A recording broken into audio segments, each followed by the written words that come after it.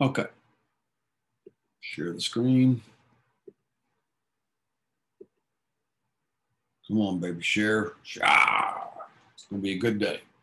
Okay, so there we are, Friday. This is class number 12, Pkt4. No dogs today. I have posted all the video keys. Now, sometimes the video key that I post is related to the problem, but not the exact same as the problem, okay? So just keep that in mind. It'll help you work the problem. Last night, I posted a help video, which is the problem. I worked it. I posted one for this 7. I posted one for 8. I know Sophia was asking questions on that. I posted one for 9. And 10 didn't even really deserve a video. I just posted the key. At 11, I posted a video like it to, it's just that tangent angle method. 12, come on, man. I'll go ahead and post a key, but it doesn't deserve a video. Now, then we have 13 and 14 and 15. They're all, we're going to work 15 together if we haven't. I don't know. I've worked it in some classes I haven't, but we'll work that one together if we haven't already today. So I will get 13 and 14 posted, either a video to that or a video one similar. And then on Sunday, I'll post the last 5. And they'll all be about vectors. We'll start into vectors again today. So okay, that's first hour today. All that stuff is from the launch. And keep in mind that that a true damping envelope is not linear. I looked last night just to see, well, are there some that maybe they're linear? No, I cannot find any that are linear. The only reason I do linear is because it's easy, it's easier, and it gets the point across. It plants a seed in your head about damping. Oh, I wanted to show you this. Oh, let me finish that thought first. So in the Facebook post where I posted all the screenshots, I also then post the wrap-up video or a link to what we're doing right now. And then below that, I'm going to always start posting just expansion ideas, things that maybe it's beyond the scope of the course, or maybe things there's no time to get to, but I still want you to be exposed to it. Because remember, the Facebook group is forever. I mean, Canvas goes away in May, but the Facebook group, as long as Facebook's a company, will never go away. Long after I'm gone, we'll still have the Facebook group. I wanted to show you this. Okay, because somebody asked, what's a real damping function look like? And I think I've showed you something. But this is more natural damping. You have that button on your calculator, the LN button, the natural log button, as opposed to the LOG button. Let me turn this up so I can hear if you have a question. So the LN button is related to E function, right? And you guys have heard of E functions. So most logarithms are e to the negative x, and you plug in a formula up there. That's how things naturally decay. Okay, a lot of things decay. This happens to be oscillations, but radioactivity, those kind of things, half-lives, all those kind of things, the amount of sample you still have after a given amount of time, all those are functions of E. So like pi, if we go to another planet that has a technological society, they'll know pi. And that's one way. I don't know if we put pi, I bet we did. We had to have put pi on Voyager that went off the probe, Voyager 1, Voyager 2. But I bet we put the E function as well, because that's another universal, it's 2.71 something, but that's not important.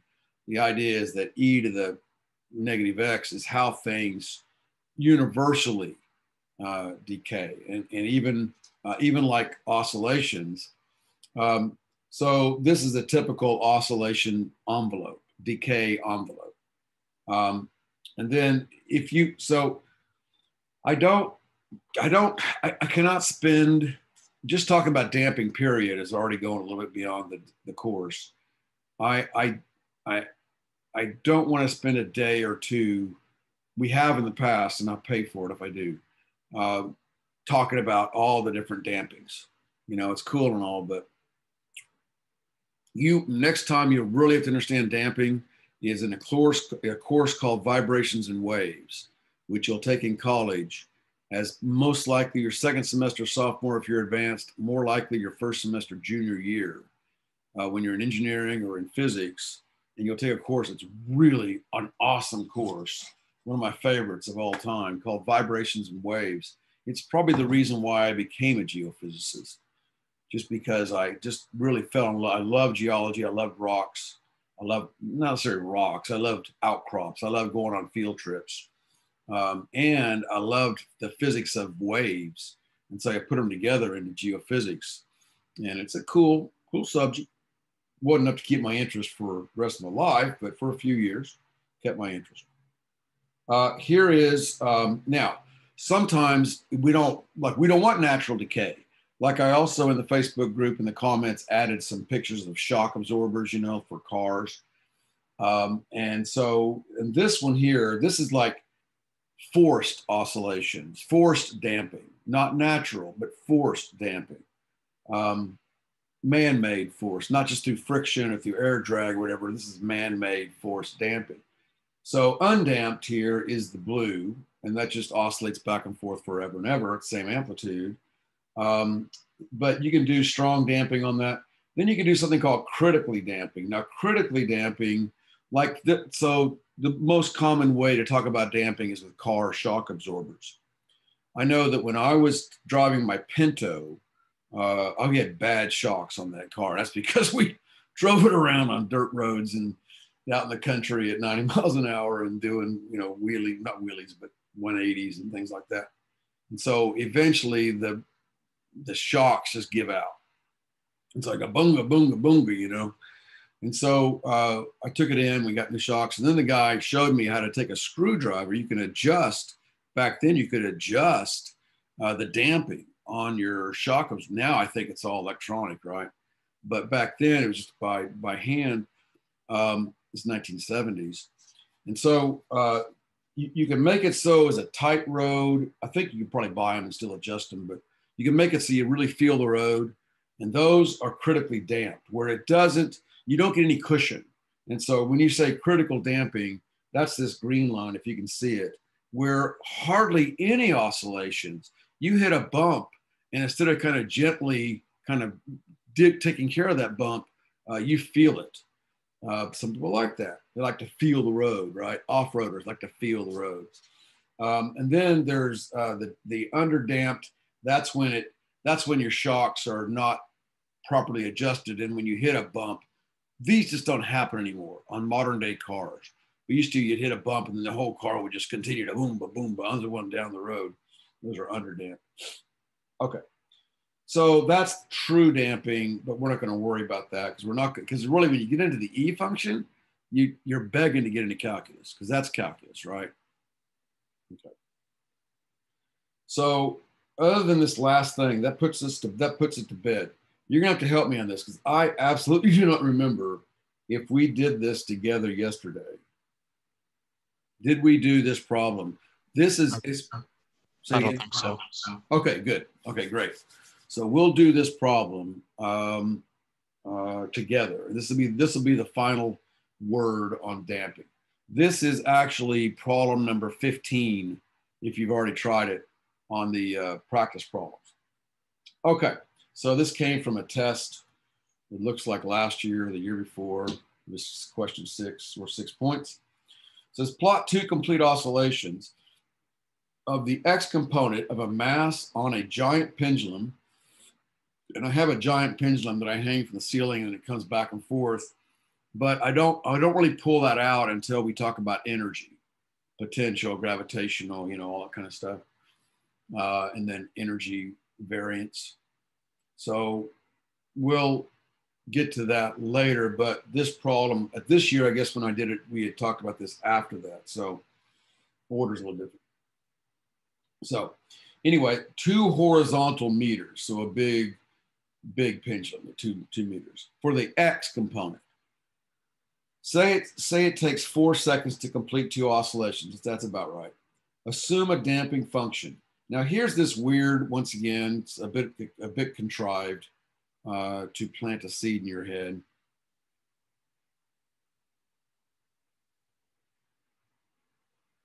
And that is, that's this weird plus, minus, minus, plus thing. And it's like, this is 2 equations at once. So we did talk about this, I think, at least the idea of 2 equations at once. So, Mr. Asking, yeah. You said this was problem 15 for the practice problems? Yeah. It's different. What? It says plot 4 complete oscillations. Get out of here. And then it says 4 horizontal meters away from equilibrium. Yeah, but it's the same type of problem. Let's see. Let me look back. Look at that again. Don't. Oh well. What's it matter, right? So you can practice that one too. Thank you for that. This is the exact same, basic same problem. Change a couple of numbers around. Two zoom points for. You always get 2 points when you point out an error. Okay. Good call. So I've been telling everybody all day it's the same problem. It's so what? It's close enough. Okay, so 2 meters away from equilibrium. So I'm going to start off. Now, the first thing you want to do is draw your envelope.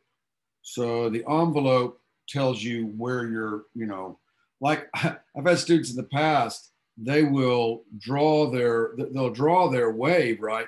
Then they draw the envelope. No. You don't clip your amplitudes. No.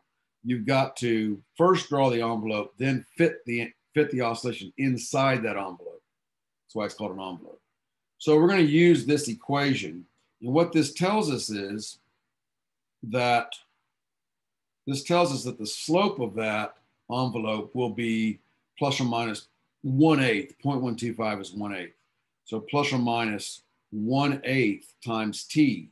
So if I plug in the final time, which is 4 seconds, if I plug in 4 seconds, 4 times an eighth is 1/2. That means that I'll start at, I'll do the envelope in red. I'll start at 2. I'm just going to call that 2 and -2. And then I will drop off at a rate of 1/8 of a meter per second. So 4 seconds later, then I've dropped off 4/8 or 1/2. So I'll put 1/2 here. I've dropped off down to, I've lost 1/2 of my amplitude. So get the ruler out. And now connect those 2 up with a thick dashed line. Okay. I know we've talked about this, but we haven't worked this particular problem. This will be the last one until the test. Okay, now I got to fit my oscillations inside that. So it pretty much spells it out for us. It says that it oscillates it takes 4 seconds to go 2 oscillations, right? So we got to plot in here, we got to plot in 2 oscillations. So you should be working this with me, right? I mean, it's no fun to sit and watch. I guarantee you'll fall asleep. One kid, wasn't this year, he said, yeah, I listen to your help videos all the time, Mr. Askew. I said, oh, really? He says, yeah, they help me sleep. Ha ha. Yeah. He puts them on. He said he put them on when he couldn't sleep at night. My voice put him to sleep. That's pretty good. That's a good one though. Okay, so I know I'm going to end up back where I started. I mean, minus the loss. So I started at 2. Then I'm probably at 2 3/4, 1 3/4. Then I'm at 1 1/2. So I'm putting my boundary. I'm fixing my scaffolding, and then I know that halfway between those, I'll be at the other end. Now you got to fit in your, to keep yourself honest, you got to fit in your inflection points. And then on sines and cosines, the inflection point takes place halfway between the maximums, positive and negative. So negative inflection point, positive inflection point, negative, positive. Okay, now I can very carefully, I want to see this. Yeah, there's a little bit of art here. So I do the up thrust first, so I'm left-handed. And then I come along and do the down. Flat on the edges, steepest in the middle. Okay. I should draw a little Bernie Sanders in there. All right, so that's what it looks like. Now I got to answer these questions. So it says, what is the amplitude of this oscillation? Well, normally I'd say 2, but if somebody answers 2 on a test, they're going to get at best half credit because the amplitude is a function of time now. So my amplitude, A, is really that plus or minus 0.125 t minus or plus 2 meters. Okay. Okay, and then it says, what is the omega? Remember, omega is 2 pi over the period. And the period here we can see is 2 seconds. So omega then is 2 pi over 2 seconds, which then omega is pi time, pi, not times, but pi with the units of inverse seconds. I'm going kind of fast, so the way to stop me is to turn your mic on and say, whoop, whoop, whoop. Go back, stop, slow down. And then 6D is, because I wanted to finish, so I'm getting on my bike. Take advantage of this rare sunshine and low wind. So what's this oscillation's full equation? Now, if it was just a typical oscillation, I would say, well, it's x of t equals a cosine omega t, but no, we have this weird. Okay, so it's x of t then equals plus or minus 0.125 t minus or plus 2 meters times cosine of bracket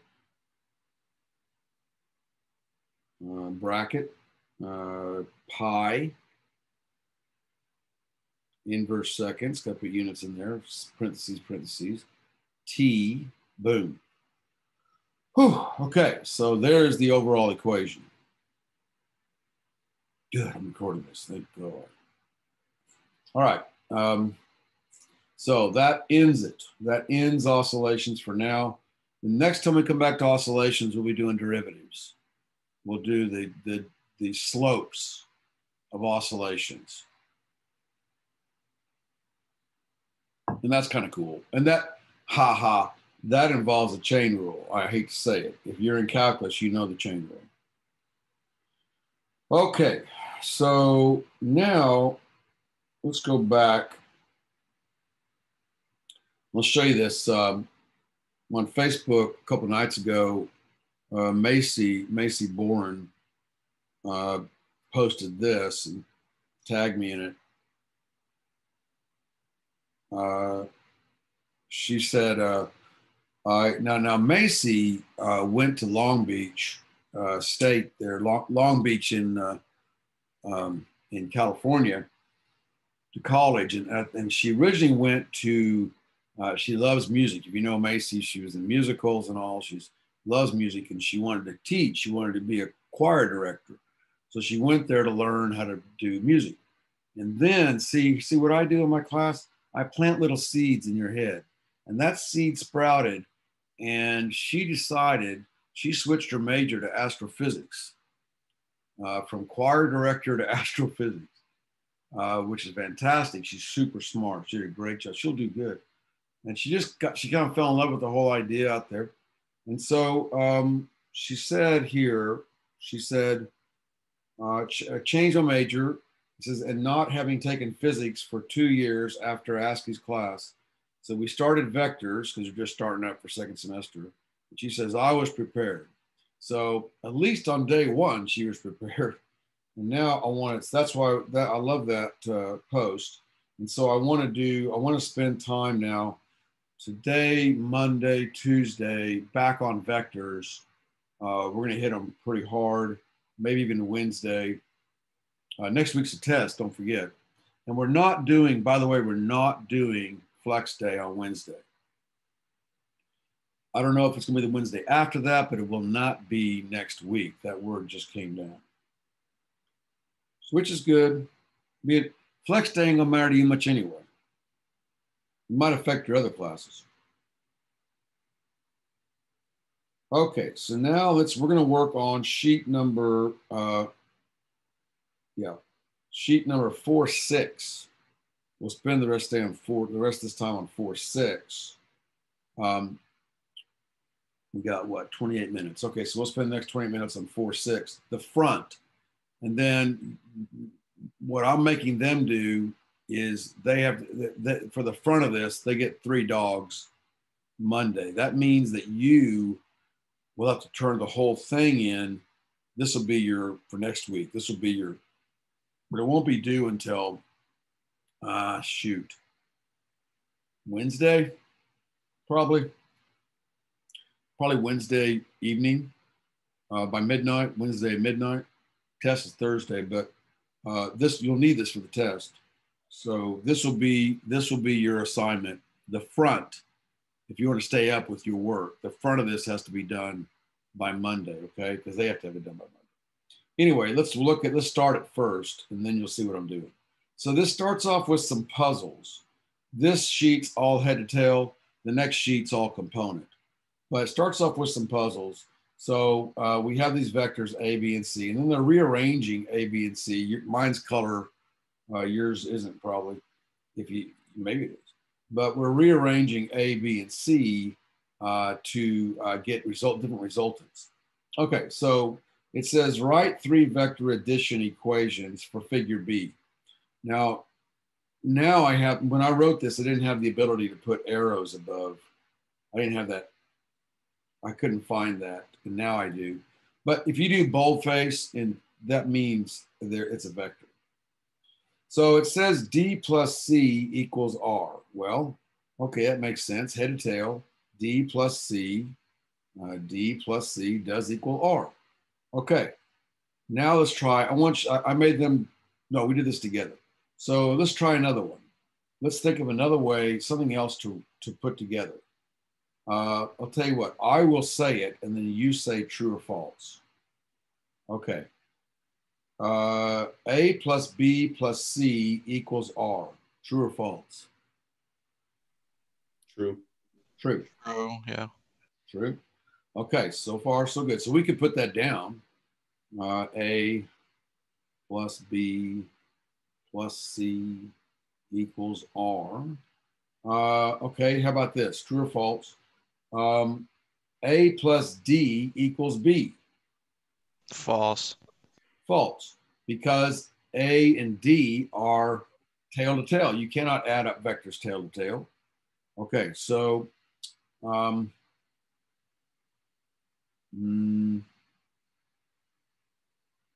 okay.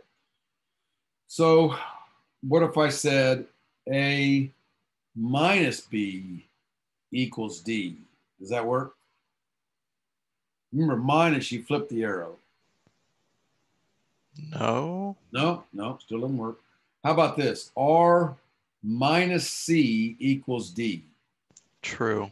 That's true. And you could also, this is one of the cases in vectors where addition does work.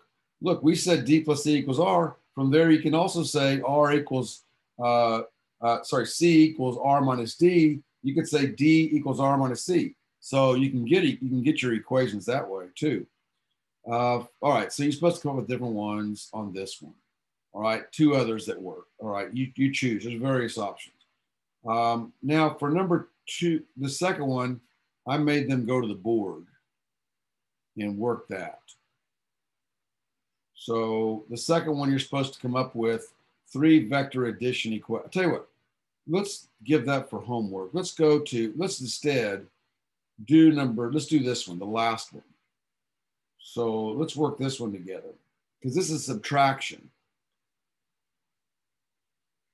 We'll come up with a couple of them. You come up with the third one. It says, write 3 vector subtraction equations for figure C. Subtraction equations. All right, so it has to have a subtraction in it. Okay, blow this up. Well, so I can't say A plus B plus C equals R.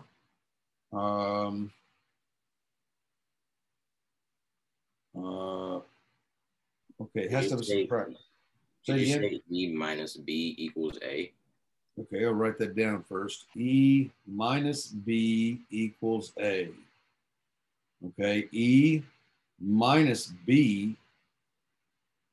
No. You could say E. You can't say that because, you know, E is here, E is here, B is here, A is over here. They don't really connect up. But, you do, oh. Okay, go ahead. Could you do E minus R equals A? E minus R. Now that works. Oh. That doesn't work. E minus R equals A does not equal A. Oh, that's not what I meant. Wait, now I have to think. Yeah, because you got to watch your. Remember, your resultant has to be first place to last. I mean, you know, it has to be from the beginning to the end. E minus A equals R. Let's check. E minus A equals R. E minus A. I don't think that still doesn't work. Would B minus C equals E work? B minus C equals E. B. Oh, wait, no. B isn't. That won't work because you can't have B and C come together. So none of those work. See, it's harder when you got a subtraction. Say it again. E minus C equals B. E minus C equals B. Okay, so I take E, flip C. Yeah, that works. Check. That's one. E minus C equals B. Now on the test, the way I have it is I give you a puzzle, and then I'll look for one to put on the. I'll put a sample problem on the practice. But I give you a puzzle, and then I say, okay, circle the ones that are correct. And I give you like 6 choices, and 2 or 3 of those are correct. Another one might be, how about E minus R? No, that didn't work. Okay, but E minus R equals negative A. Yeah, I'm flipping arrows. E minus R equals negative A. That would work. Yeah. Okay, so it's a little tricky. Anyway, so the rest of that is homework, and I'll post a key to the front maybe only. I'll post the key Sunday night, Monday, because we're getting close to that test. So I'll probably post the front of the sheet Monday, maybe front and back. Now, speaking of the back, let's go to the back. Oh, so no. Still the front. Let's do number 2.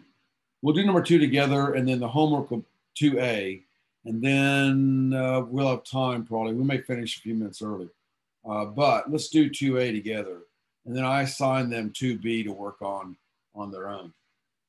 Okay. So now you'll need a protractor. There's no way around it. You need a protractor.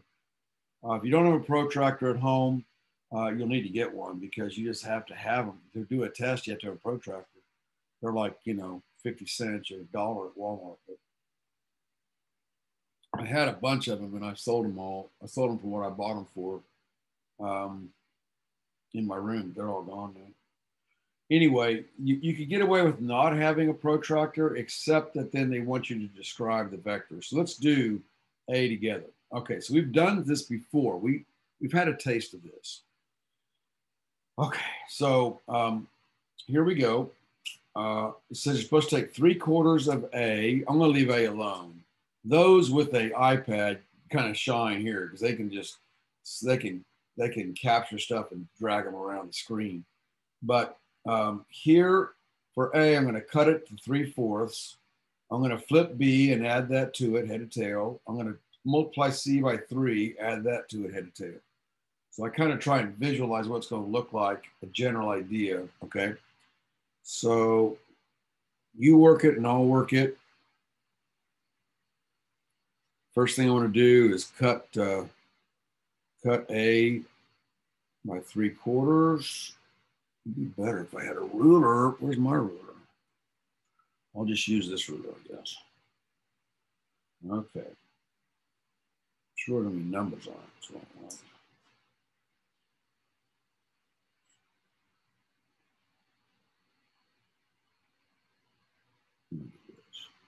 You keep working.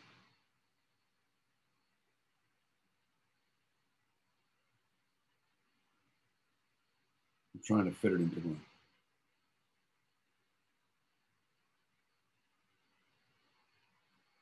Okay. So that's about 3/4.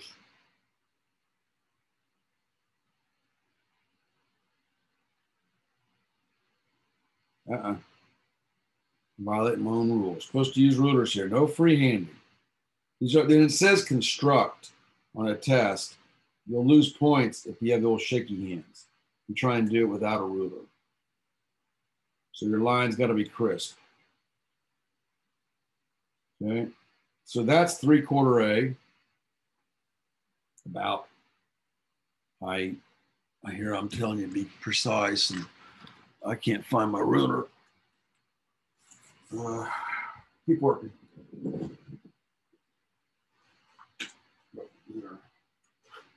There we go. Okay. 3/4.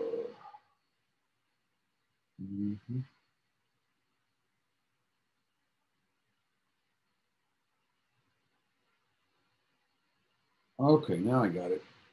Yeah, that's wrong. Woo. No, that's right.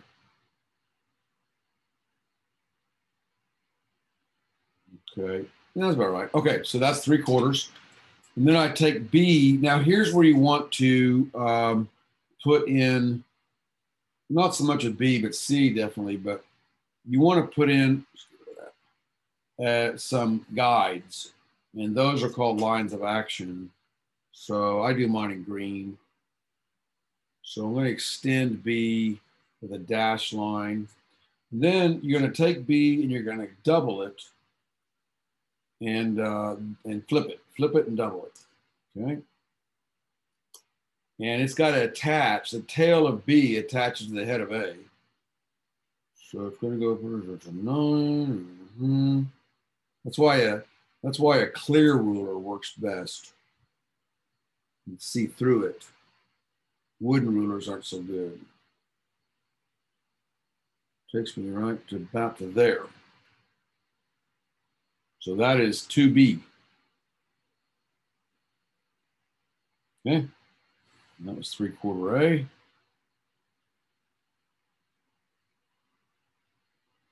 So this, people ask, well, what's the practical application of this? Well, if you're looking at forces, okay, and you're trying, well, this is how we'll add up forces on objects.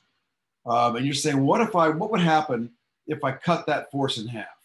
And you go, well, let me add those up. Okay, now the object's going to go in this direction. What if I double this force? Okay, let me try that. Okay, so it's more of a visual of what the result of doing this is. Like if one of the forces is wind blowing on a bridge, what if the wind doubles? What's the counter going to be for my bridge? Those kind of things. So this does have practical application. And then for C, I've got to extend that one because that's a hard little, my eyes have got to, unless I'm going to actually do a protractor. I do a cheap man's protractor for at least the construction. Now C, you're going to multiply by 3. 1, 2, okay. Multiply by 3. And I got to keep that orientation the same. Blue. 1. Let me double check that. Yes. That puts me at 4. Okay, boom. Arrow, that is 3C. Okay, so far so good, eh? Okay, so now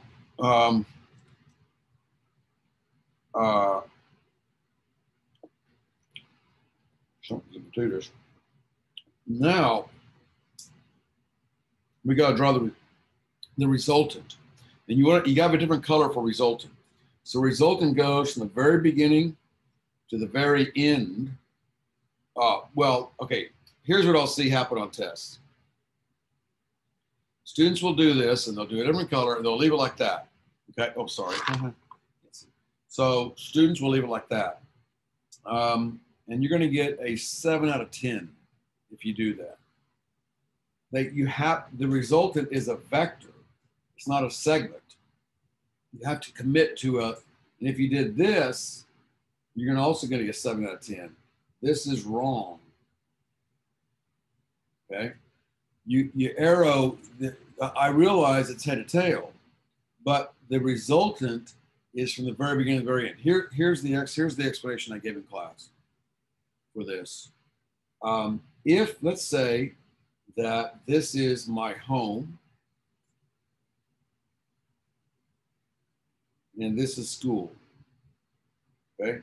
So you would think I would just go from home to school, but let's say there's a big dog, 2 big dogs that chase me on my bike, which does happen, by the way, over there on Brook Street sometimes. And so let's say that, let's say that they're chasing me on my bike. What am I doing? Okay, I don't know why that's happening. Anyway, so I then have to go all the way, here we go. I have to go all the way around these other streets to get to school. Well, what the resultant does is it takes, it adds up all those blue arrows and says what those blue arrows are doing. It accomplishes it in the most efficient manner.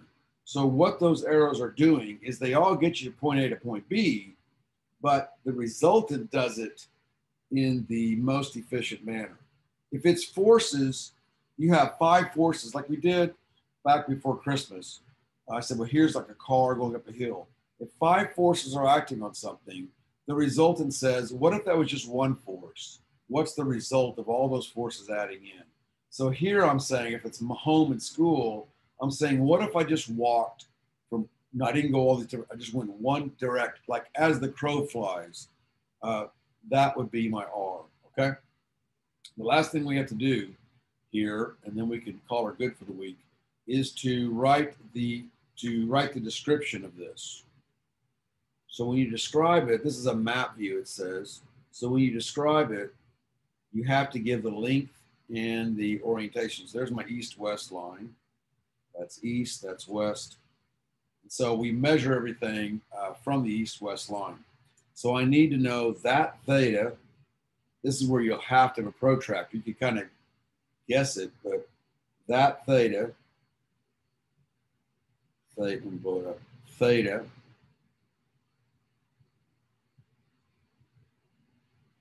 you got to know theta and you got to know the length. Now you use this scale right here. 1 centimeter equals 2 meters per second. And so when you punch that in, you're going to get that it's around 2.2 centimeters. You should get that. And so that equates to 4.4 meters. These are acceleration vectors, turns out. Meters per second squared, okay? At, now your angle. When you measure that with the protractor, you get about 80 degrees. And then how do I say that? South of east. So that would be your answer. Reminder, let's see, here it is. If it's map view, that's our quadrants. North of east, south of east, north of west, south of west. But on the next one over, it's for this one, it's a profile view, and that's looking at it from the side, and there's the quadrants there. for profile view problems. Above right horizontal, below right horizontal, below left horizontal, above left horizontal. So that's the way you'll do it here. Okay, now I have the key posted. And there's the official key to the one we just did. This is done very accurately. Okay, I did it in different order.